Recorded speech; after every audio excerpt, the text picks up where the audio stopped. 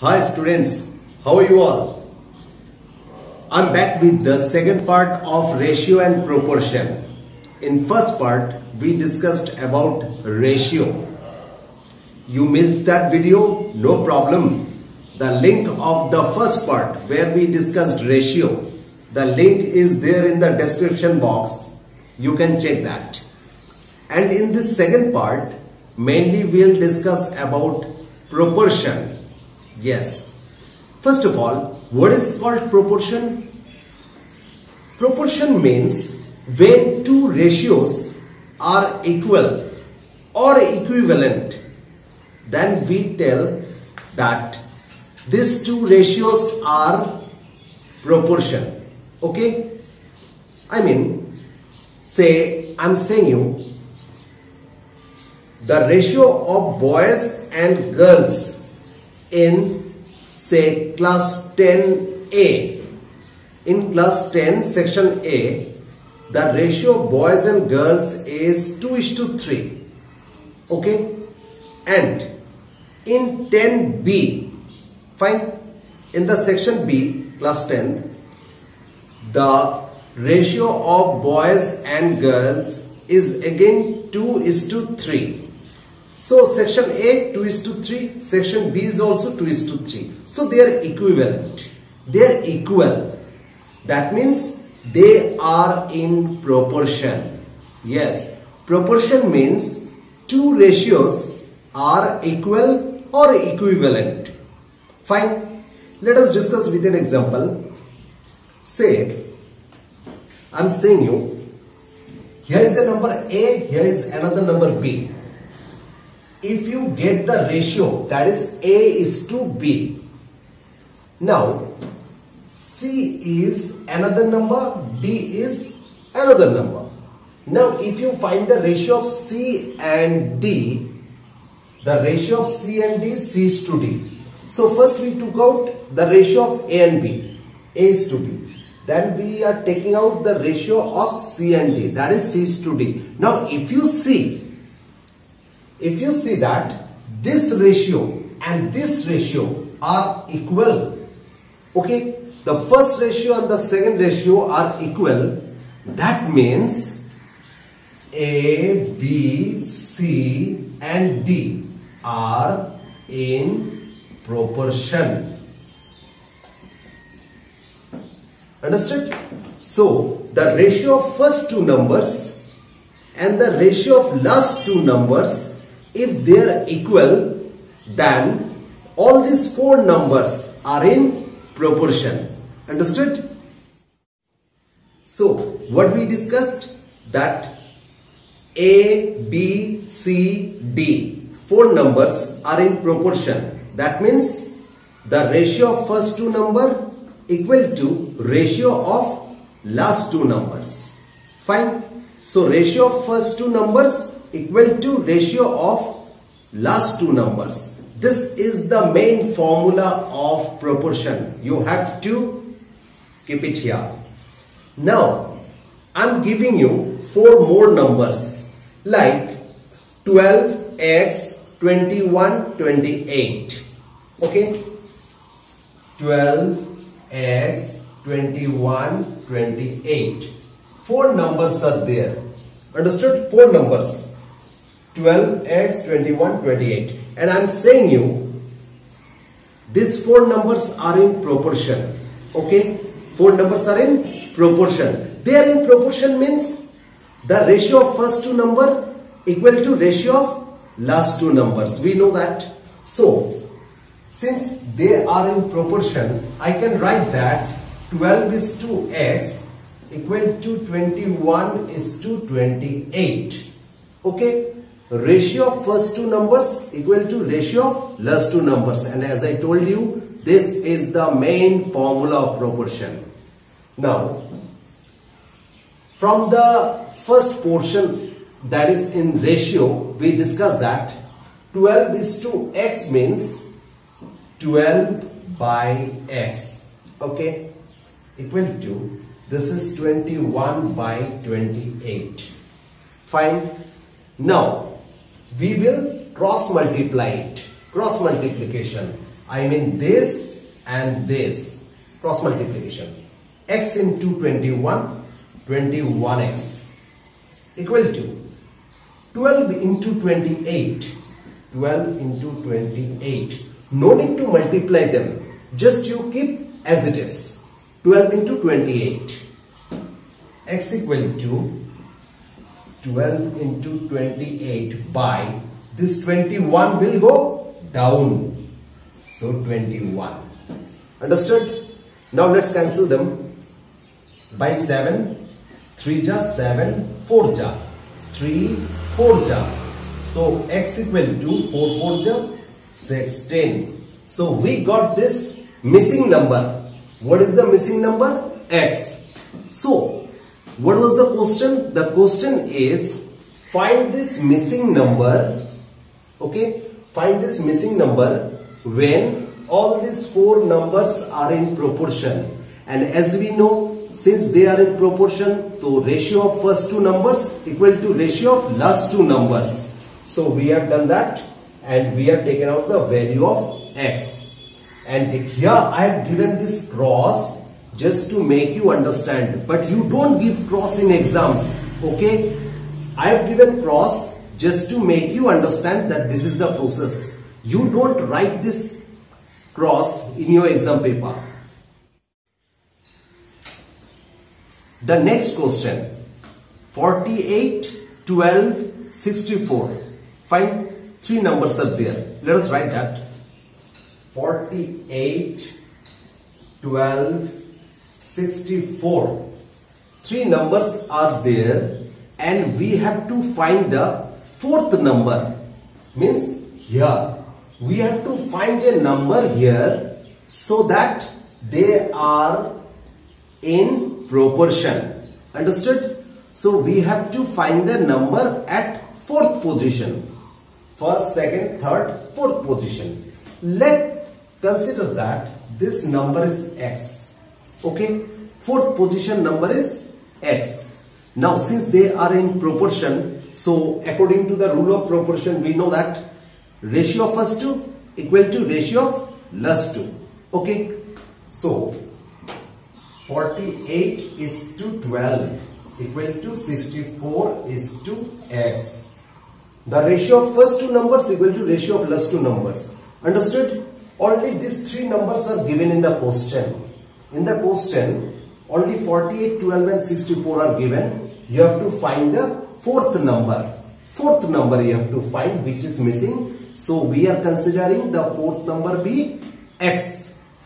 So let us find it. The rule is same. 48 by 12, 64 by x. Cross multiplication. Okay, this. So 48x like this. 48 is equal to 12 into 64. And as I told you, don't give this cross sign in your exam paper. Understood? So x equal to 12 into 64 by 48. This 48 will come down. Fine. 12 4 ja 48 by 4 16 ja. So x equal to 16. So what is my fourth number? My fourth number is 16. Okay. Next question is little bit different. 12, 18. Only two numbers are given. Okay. And they are asking that to find the third number. Okay. Like this. 12 and 18. Only two numbers are given. Only two numbers are given. And we have to find the third number. This third number I have to find. Say third number is x. Okay. Now, this third number is we have to find, but the condition is given that all these three numbers are in proportion. Okay. All these three numbers are in proportion. Now we know the rule. When some numbers are in proportion, then ratio of first two equal to ratio of last two numbers. Yes, ratio of first two equal to ratio of last two. Don't forget this formula. Let us apply that. So ratio of first two equal to ratio of last two. See, ratio of first two number equal to ratio of last two number. The formula we used here. Now 12 by 18, 18 by x. Cross multiplication, 12x, 18 into 18, x equal to, this 12 will come down. Fine. Now we can cancel them by 6. 6 2 ja 12, 6 3 ja 18, 2 9 ja. So x equal to 3 9 ja 27. So what is my third number? Third number is 27. So this type of question is also possible where two numbers will be given. You have to find the third number. And the condition is given that all these numbers are in proportion. So just you have to remember the formula. The ratio of first two numbers equal to ratio of last two numbers. Understood? Next question. You have to find the mean proportion of 6 and 54. Again, two numbers are given. Okay, let us write that number. 6 and 54. 6 and 54. Only two numbers are given. And you have to find the mean proportion. Like here, we have to find the third proportion. Okay, third proportion you have to find. That is first, second, third proportion you have to find. But in this sum, you have to find the mean proportion. Mean proportion means the middle number. What I said? Mean proportion means the middle number you have to find. That is the middle number you have to find. That is x. Okay? It's x. The middle one you have to find. And all these numbers are in proportion.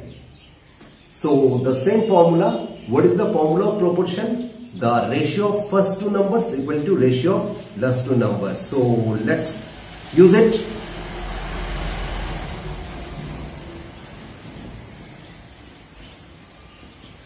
So ratio of first two number equal to ratio of last two numbers. Now 6 by x, x by 54.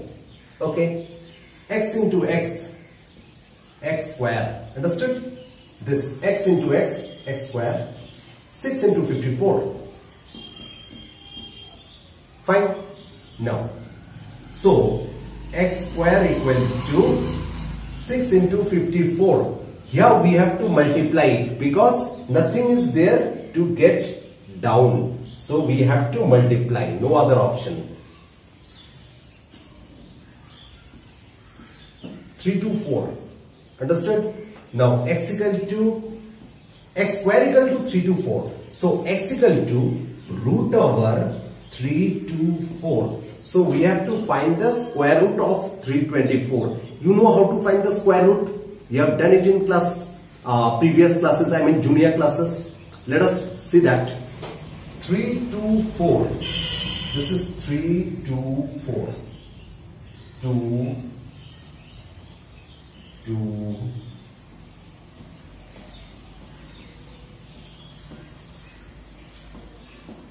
okay, you have to do that, and after that from 2 you have to take 1. From 2 you have to take 1. How? See, from this 2 I have to take 1. From this 2 I have to take 1. Okay, from this 2 again I have to take 1. Understood? From two numbers you have to take one number. Again from two numbers you have to take one number. This is the rule of square root. Finding square root. You know the rule. So from this 2 I am taking 1. From this 2 I am taking 1. From this 2 I have taken 1. So 2 3 are 6. 6 3 are 18. You have to multiply them. 2 3 are 6. 3 are 18. So x equal to 18. Understood?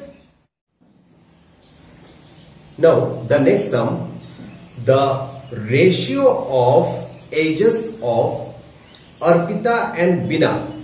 Question you can read displaying on your screen. Arpita and Bina, their ages are in ratio 4:7. So let us write that. Arpita is to Bina 4:7. Okay. This type of sum we already discussed in the portion ratio, the first part of this video. As I told you, if you have missed ratio, the link of that video is there in the description box. You can check that. Now, Arpita and Bina, their ages are in ratio 4:7. So, we can consider that let the age of Arpita be 4x and the age of Bina be 7x. Understood? Age of Arpita 4x, age of Bina 7x. Since the ratio is given 4:7. Understood? Now they are saying that 8 years ago. Now you answer me a question. Say your age is say 15 years. Okay? Your age is 15 years. So what was your age 8 years ago? Yes, you have to subtract. Your present age is 15. Say your present age is 15. So 8 years ago, you have to subtract 8. 15 minus 8, 7. So by subtracting, you will get the age 8 years ago. Understood? So same here, 8 years ago. So can you answer me? What was the age of Arpita 8 years ago? Yes. Arpita's age is 4x now. So 4x minus 8. This was the age of Arpita 8 years ago. Just we are subtracting 8. Understood? Now in the same way, what was the age of Bina 8 years ago? That is 7x minus 8. So this is Arpita's age. This is Bina's age 8 years ago. Okay, and this is their ratio. This is the ratio of their ages 8 years ago. Now see the question. It is given that their ages were in the ratio 1:2. Okay, 8 years ago the ratio of their ages was 1:2. That means this equal to 1:2. Understood? Fine. So we can write that 4x minus 8 by 7x minus 8. Understood? Equal to 1/2. Now cross multiplication, you know that this and this. Okay, this and this. So 2 into this, that is like this, equal to 1 into this, like this. Okay, 8x minus 16, 7x minus 8. Fine. All the x will come this side. Okay, so 8x. This 7x is coming this side. This is plus 7x. So when it will come here, minus 7x. Minus 7x equal to. This minus 16 will go that side. Plus 16. Like this. Understood? All the x this side. Where x is not there, will go that side. Like this. See here, x are not there. But here all the x are there. Okay. 8x minus 7x is x, equal to 16 minus 8 is 8. So the value of x is 8. Now if I ask you, what is the present age of Arpita? Present age of Arpita, 4x. That is 4 into x. What is x? 8. 8. 32 years. What is the present age of Bina? Bina is 7x. 7 into 8. That is 56 years. Understood? So in this way we can find the present age of Arpita and Bina. I hope you understood this sum. Let us see one more sum. See the next sum displaying on your screen. A building of height 8 meter. Fine. Cast a shadow of length 6 meter. Let us draw it. This is the ground and here is the building. Okay. 8 meter. And this much is the shadow. Okay. This is its shadow. Fine. 8 meter is the building whose shadow is 6 meter. Now, what is given in the next part? If exactly at the same time of the day, the length of the shadow of a tower is 18 meter. Now, here is a tower. Okay, this is a tower. Fine. Whose shadow is, this is the shadow, is 18 meter. Okay. This is the shadow of this tower is 18 meter. What do you have to find? What is the height of the tower? Height of the tower means you have to find this. Okay. That is, say x. Let x be the height of the tower. Understood? Now, since both the measurements are taken at the same time of the day, understood? At the same time of the day, both the measurements are taken. I mean, the ratio of these two must be equal to the ratio of these two. Understood? The ratio of height to shadow, and here the ratio of height to shadow, both the ratio has to be equal. Why? Because both the measurements are taken at same time of the day. Understood? Same time. That's why the ratios will be same. That means they are in proportion. Yes, they are in proportion. So, as I told you, the ratio of height to shadow, that is 8:6, and their height to shadow, x is to 18. That has to be equal. Okay, height to shadow, they are equal. Why are they equal? I repeat, why are they equal? Because the measurements are taken at same time of the day. Understood? It's same time of the day. Okay. Now, 8/6 equal to x by 18. We know the calculation. So 6x, cross multiplication, 6x equal to 18 to 18. X equal to 18 to 18 by 6. 6 3s are. So 18 to 3, 24. So what is the height of this tower? 24 meter. Understood? So height of the tower